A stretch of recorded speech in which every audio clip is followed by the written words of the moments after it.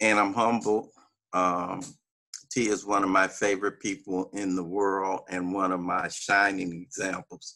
And I try to emulate. Thank you, Ali and Teresa, for this format and this platform. And I always, I don't care where I go or what I do, there are always some people I pay homage to. And so I see Mildred on here. I see my good friend Wes on here. I'm not going down the line of people because people will start giving resentments, Deidre, I know.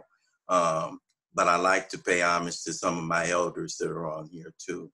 And Mildred, it's always a pleasure to be in your company. And you are one of the examples of the 11th step. So through prayer and meditation to improve our conscious contact with God as we understood and praying only for knowledge of his will and the power to carry that out. And this is it's a privilege to participate in this workshop series. I've heard almost every other person who's been on here who set the stage. And the part that Teresa assigned me is toward the end of the 11th step. We pause when agitated, or doubtful. And it sounds narrow, but it's a broad plane, the 11th step. And I'm going to try to stay. So I'm really going to try to stay in the 11th step. And that caveat, now I'm going to stray outside of it and paint outside the lines.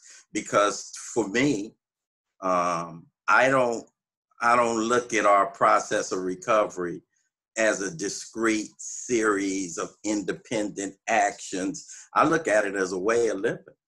I've been doing this. My sobriety date is October the 11th of 1986, which means I've been on this path for over 33 years. And I've incorporated this manner of living. We talk about the AA way of living, a design for living that really works. And I've incorporated it as a way of life. And so in approaching any of these steps, I don't see them as standalone, independent essays that we give, even though we give talks on them. Now, let me give a disclaimer. And I'm humble because I was on here listening to some people beforehand. And I'm not going to do the false modesty thing. I like being appreciated, and I like having recognition, but I don't bite. I don't read my own press clippings, and I don't grade my own paper. And I'm a guy. I'm an alcoholic stumbling through the deal. And I found something in this, and it talks about it at the end of the 11th step. Right when we follow after this part I'm going to talk about, and it talks about, so we let God discipline us in this way. Discipline is not a word that I'm comfortable with or that I like. A lot of spiritually principled terms are terms, when we read We Agnostic, it says the first building block to getting a relationship with this power that we're making a conscious contact with, and we're trying to improve our conscious contact with in step 11. But in step 2, when we first start embarking on this journey, it says, one of the things that you do, Ralph, when you want to get on this spiritual journey, ask yourself what spiritual terms mean to you. And I didn't always know what spiritual terms are, but almost everything that's a principled action is a spiritual term. So some of the things, responsibility, discipline, sacrifice, none of them. Because discipline to me, if you grew up in the White House, my last name is White, I got a mama that will. If you grew up there, it meant a belt on that. That's what discipline meant. It meant Ralph did something. Now he's getting, it was synonymous with punishment, so being disciplined. But on the other hand, being a disciplined person, there are some things that I'm very disciplined about. And so now when I look at that word discipline, we let God discipline us in this way, because I'm an undisciplined guy. I'm a seat of the pants guy. So one of the benefits of this 11th step and this 12th step process is Ralph is going to get something that he needs in order to be successful in life. And what discipline means is consistency, persistence, accountability.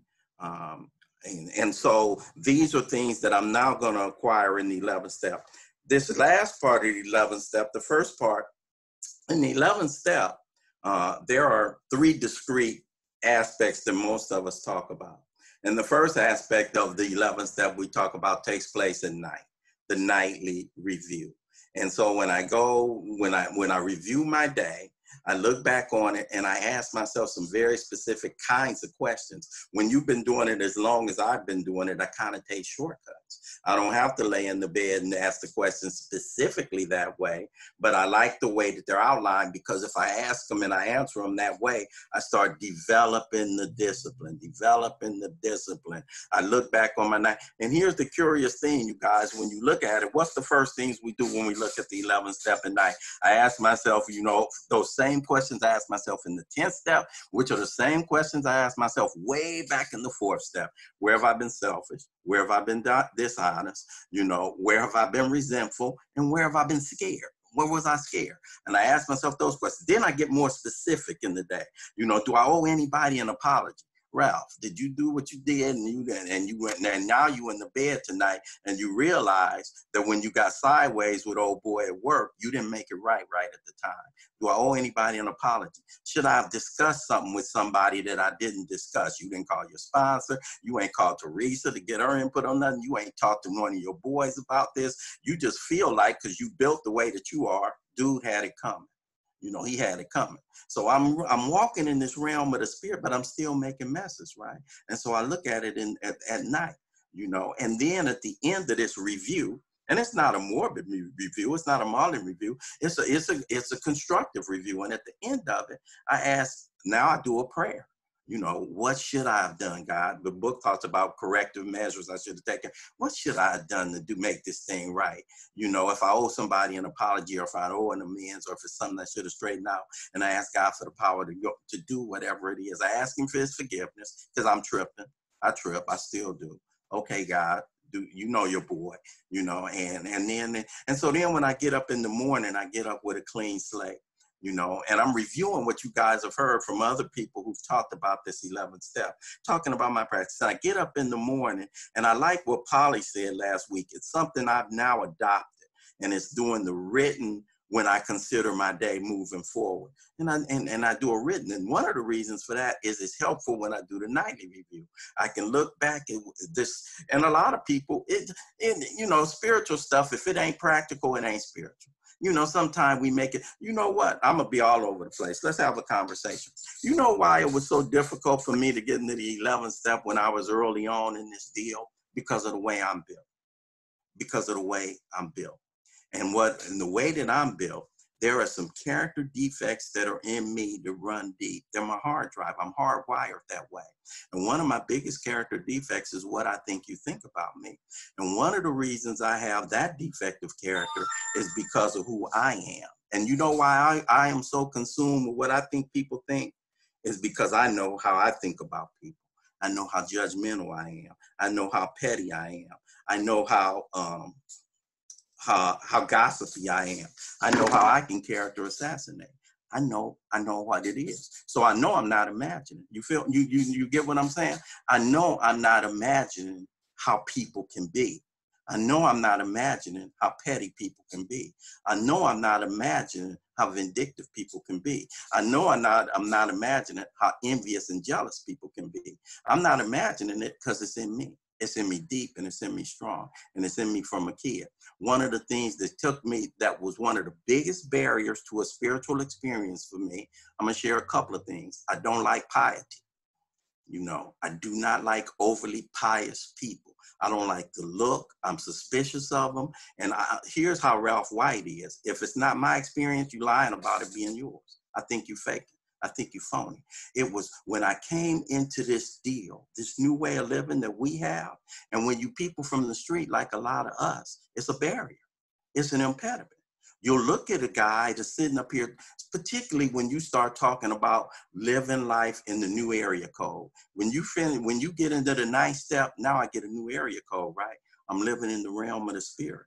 That's a new place. I'm living somewhere that I'm not accustomed to. And when you have a lot of people talking about living in that place, sometimes they make it seem, although it seems like something that they tell me I ought to have, I'm not an ought to guy. When ought to meets want to wins with this guy. I'm not an ought to guy. So sometimes when I was new, and I hadn't even thought about this, it's coming out right now when I think about my impediments to the 11th step at first. One of the things that really I had to overcome was that prejudice toward overly spiritual people. Now, because I'm not there. So you lying about you being there. You lying about it.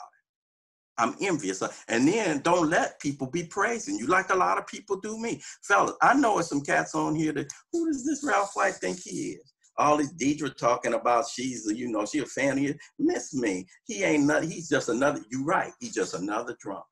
Sometimes, and because I go there. I go there. If you're sitting in the square and you visit those places, I go there. And so now in order to elevate me, I got to cut you down because I haven't built enough. And I'm in that cut. So defects of character, I'm very, very, very, very, very keenly aware of where they spring from in this guy. Now, going back to 10 and 11, when I was very young in recovery, and Teresa, she talked about me in the workshop. She said, Ralph says he didn't, that he didn't meditate. And I was referring to the attitude that I brought to the table. I used to listen to cats talk about 11, and they were focused to me on one aspect of 11. And that's the aspect of meditation. And not only meditation, not necessarily contemplative meditation. Meditation is actually just contemplation. But some people, and it's not a bad deal. It's not a bad deal. But when you're a guy like me, when you hear it, seekers and searchers who've gone and expanded and gone in other areas, don't let me listen to it. And some of my best friends, you got a pond outside the house and they sit there, they get up at 4 in the morning and they meditate. Since I'm a lazy guy, I'm gonna knock you for being the diligent guy. And I'm the Herbert Spencer guy. I'm the contempt prior to investigation guy. So, man, I don't need to be doing all that. My life is cool anyway. And then when I really see a guy that's built that way, I'm setting the tone, you guys. We getting there to pause, when agitated or doubtful. I'm setting the tone. When I really see a guy that's built, I got to shoot darts at him. I got to shoot darts. I got to wait and see the weaknesses. I got to wait for him to give me an opening. And if your name is Ralph White, and I'm a pedestal guy in some ways, I'm a well-known guy. I leave footprints, I ain't tripping, but when you do that, people look for openings. I ain't mad, because I'm gonna look for an opening guy. And I give people openings. I'm a falling down guy. I'm gonna get my hands dirty guy. I'm not a floaty guy. I like being on the ground. I like talking about spiritual terms in practical ways. But one of the reasons I like talking about it is because I'm scared of the darts that it brings. But I ain't, but now that I've been walking this path long enough, I'm all right. I'm all right being with me. I'm all right talking about the fact that I've discovered a power that powers me. I'm all right with talking about the fact that I've discovered a power that fuels me. When you're early in recovery, one of the things that's the biggest propellant in my fuel, right? Because is desperation. But that propellant wears out. 33 years later, I'm not fueled by desperation. I got to be fueled by something else. And so what I've been fueled by now in this grace deal that we talk about is the actual power. And so when we get to when we get to 11, and now I'm okay with investigating. I'm okay with investigating that. I'm okay with being the guy from the street that's walking different. The guy from the street that's still talking with the fellas and still being who I am. Because I'm so wed to what I think you think. And it used to bring me down. It used to tie me down. It used to make me not sing in my own voice. It used to make me not say everything that is the fact of my life today. But the other good thing about that is the fact of my life today don't make me special, don't make me different. It makes it available. If Ralph White can do whatever it is he talk about, it's available to anybody because I'm that kind of drunk. I'm not I'm not the one to go off on the side to a monastery and get quiet. I'm not knocking it. See, that's the problem when I talk about what I'm not. It makes it seem like I have disdain for those who are. No, there are some people who are way more spiritually advanced than me. But if you're sitting on here today, I'm not to go sit on a quiet retreat guy. I'm not to go get silent for 7 days guy. I'm not the guy that gets up at 4 o'clock in the morning and get ready for his day. But I am the guy that's tasted this thing and I'm telling you, not because you guys invited me to talk on this deal. I'm telling you, 11th Step is a freedom place like no other place that you'll find. When you get in 10 and 11, why do I say that? Okay, so now when we talk about this deal in the 11th Step, on this matter of prayer, which is the biggest piece in it, we do a lot of talking about meditation, but the prayer piece is the real piece. It says in the 11th Step, it says, we believe we can offer we don't want to be vague on this matter of prayer. We can offer, some real firm and solid and practical, experiences and application with this deal of prayer. And so every time we look, so at the end of the night, I'm saying, in the morning when I get through with my contemplation, I say, okay, God, give me my marching orders. Show me what it is for me to do today and give me the power to carry it out. When I get ready to go tackle my day, take away what comes natural for me. Take away self-seeking motives. So give me my marching orders and prepare me for the day. So now it's talking about when I meet my day, right? When I meet my day, when I go out there and get ready for it, because now I have, like I say, I love Polly talking about that. I have a to-do list. And now when I get in it, though, you know how they say, I plan, God laughs. Life comes at you like life. Life don't come at you like math. Life don't come at you like a math problem. Life come at you like life. And so I don't care what I leave the door planning. Some things may happen during the day. And when they happen during the day, because now I'm living in the world of the spirit, check this out. Check out how the 11th Step starts working. So it's real life, right? It's real life. So some of us haven't got to the 11th Step. Save it for when I get there. Many of us have. So when I get through and I start doing this, I did my 3rd step and I got on my knees and I got to talk about it because this is what I'm standing on. This is what I'm standing on the rest of the way. Relieve me of the bondage yourself. So that's my deal, right? I'm doing this. I know it's too much me on me. I know it's too much me between me and you. I know it's too much me between me and the power. And I know it's too much me between me and my own freedom. I'm the one who holds me back. When I told you about this, the biggest impediment to me getting in touch with this power was me. What I thought about what spiritual people look like, how I thought it looked, the disdain I held them in, and how I used to, and I don't want to be held in that kind of disdain for people who were like me, little people who was so now, but I've done some work. Relieve me of the bondage yourself. And I start freeing myself from those bonds when I start doing a look at myself in inventory, and I look at my resentments, and I look at my fears, and I look at my sex conduct. And when I see it look and I digest those chunks of truth and I take them to somebody, and for the first time I get a little freer because I'm telling on myself, and I'm not a tell on myself guy, because if you really know me, you ain't gonna like me. But I do that in that 5th step, and I find out, so wow, somebody know me and I'm still all right. And I go to 6 and 7. Hold on to this. I go to 6 and 7. Hold on to that. We're going to talk about it, and I surrender, I surrender right there, because I can't fix me. I can't change what's in me. I can see the things that need to be changed. And the first things I see that I want to get rid of are the things that make me unhappy, or the things that I think make you disapprove of me. Yeah, people see this kind of stuff. I need that gone.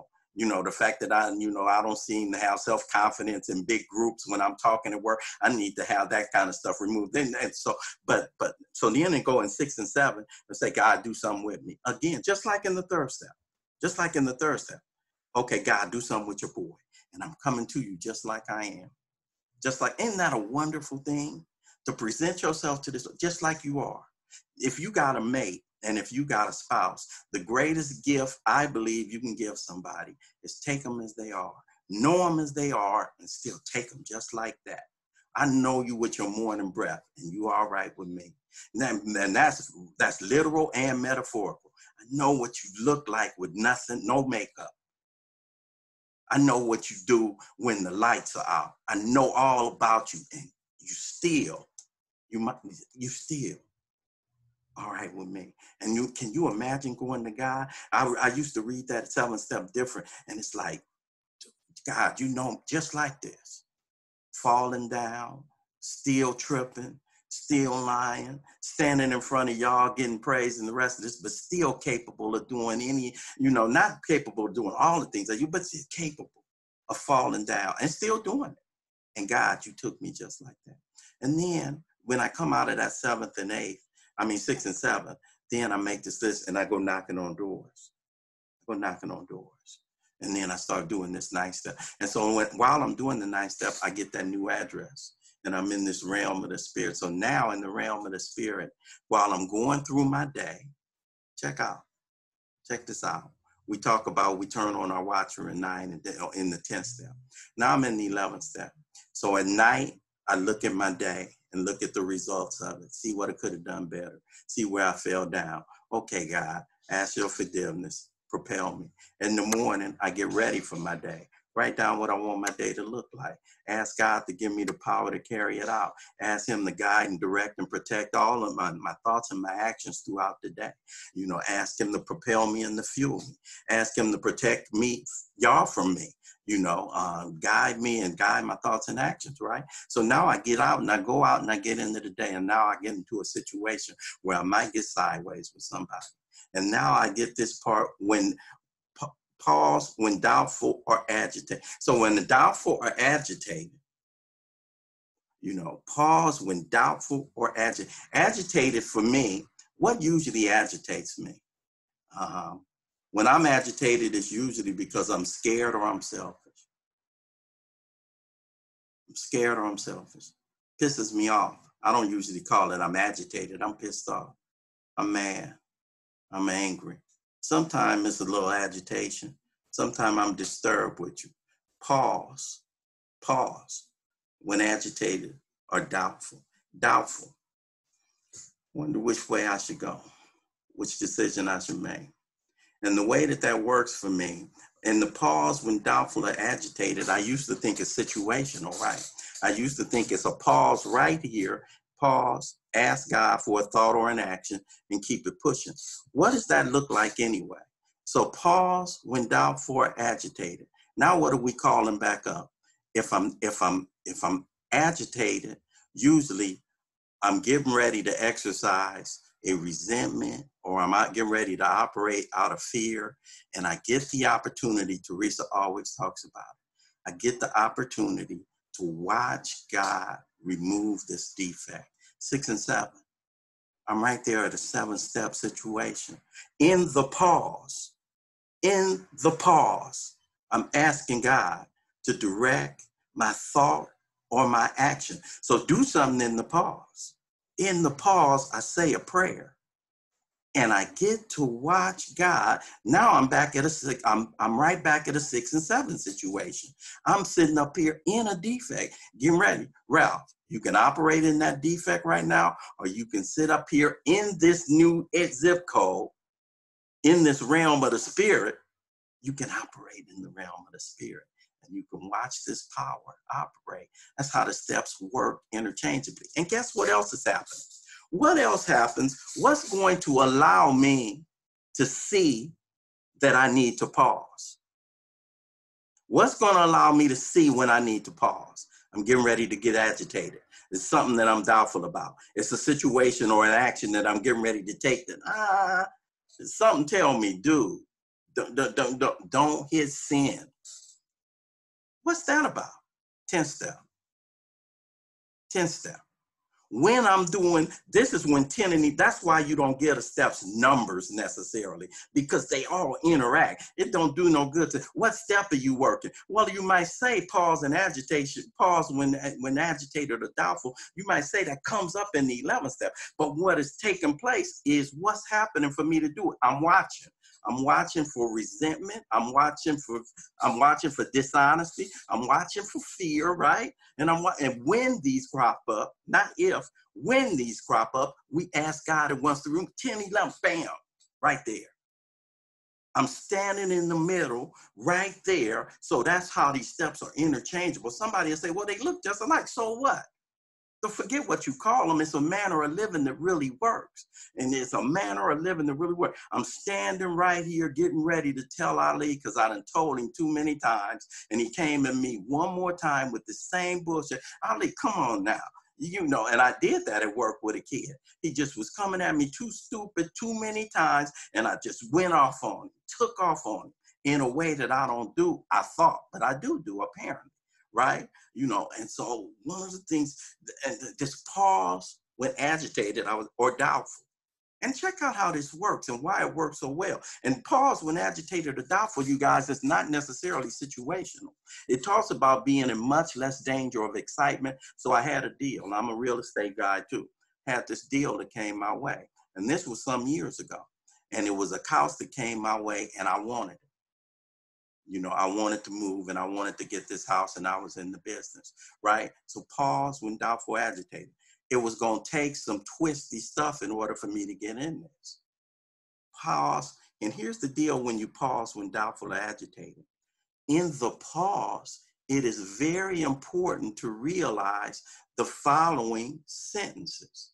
The pause says, we ask, see the pause says, and ask for the right thought action. Curiously, Bill didn't put in there and ask God for the right thought of action. It's implied. Why is it implied?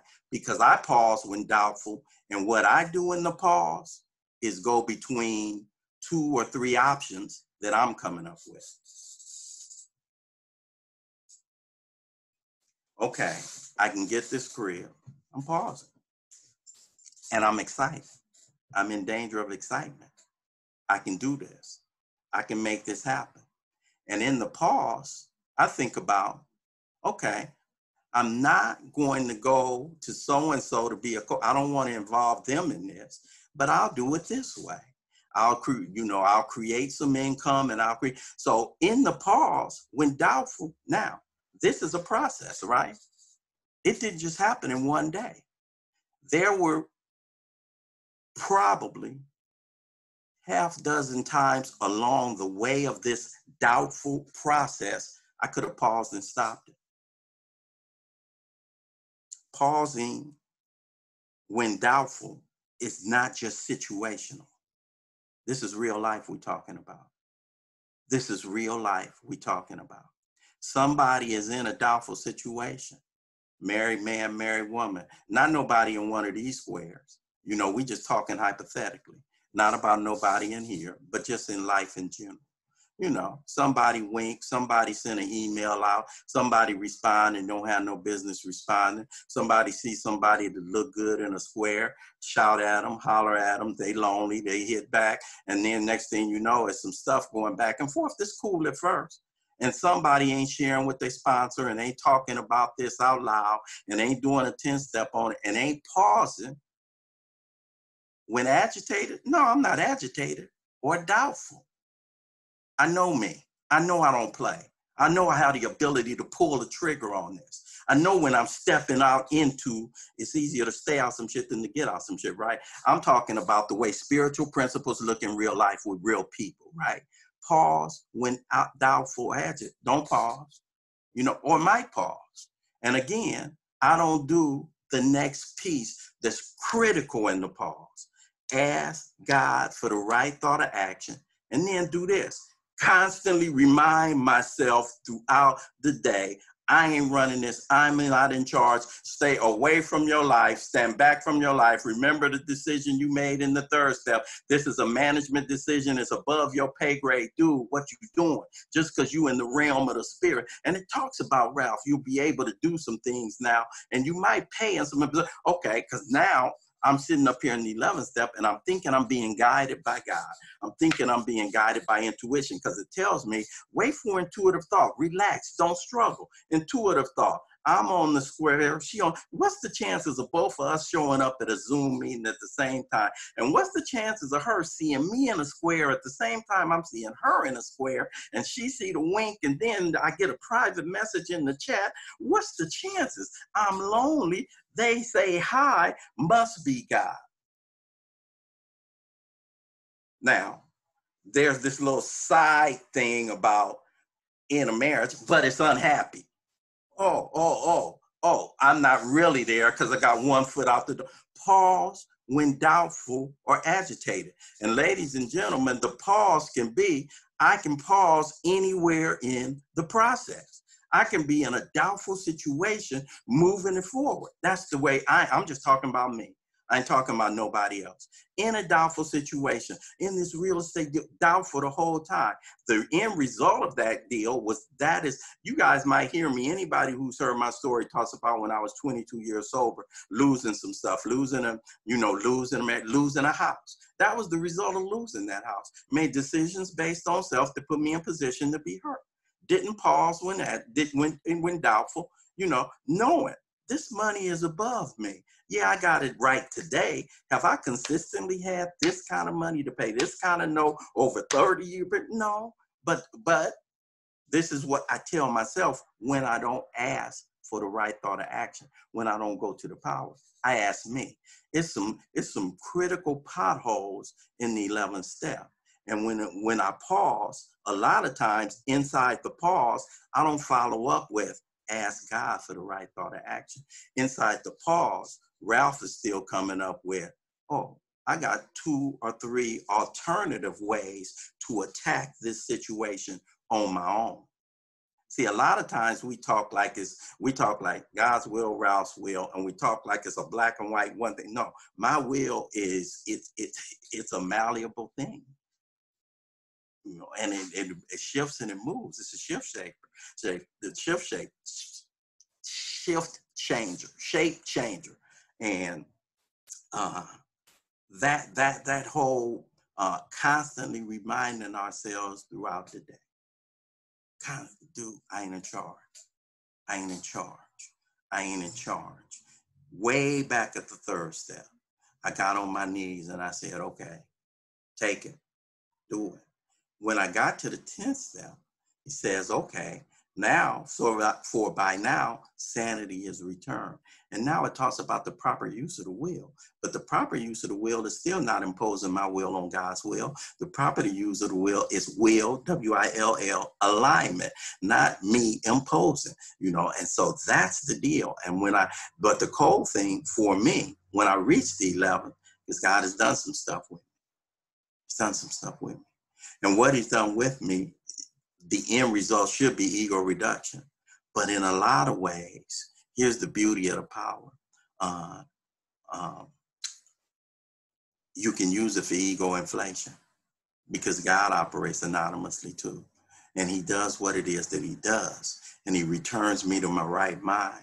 And he returns me to a place where I'm of helpfulness and I'm of use and I'm of value. And the same things that make me useful and that make me valuable and that make me have purpose are the same things that I can twist and turn instead of using as a tool, I can use as a weapon.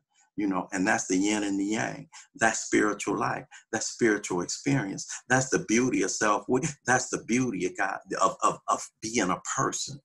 Ego is never going to disappear because it's what differentiates me from animals. It's what differentiates me from the rest of the mammals in the world. It's what differentiates me and makes me separate. God gave me something he didn't reserve for himself.